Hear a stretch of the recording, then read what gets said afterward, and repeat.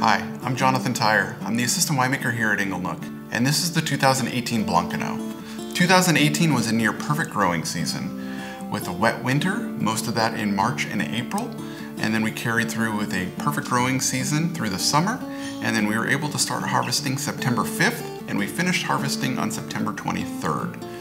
This wine is a blend of 38% Viognier, 38% Marsanne, with the remainder of 24% Roussanne. This wine is aged in 66% stainless steel drums and 34% French oak puncheons. Puncheons are 500-liter barrels. Those are a little over double the size of your standard barrel. We did surly aging on this. We stirred the lees to really add complexity and mouthfeel to this wine. And this was bottled at the end of April in 2019. Blancaneaux is the sister wine to Rubicon. This is our premier white wine.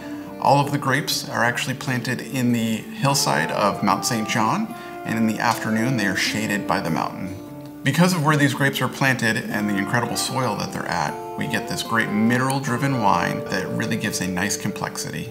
And by adding in the oak and the surly aging, we get to fill out the mouthfeel and get a very nice, well-balanced wine.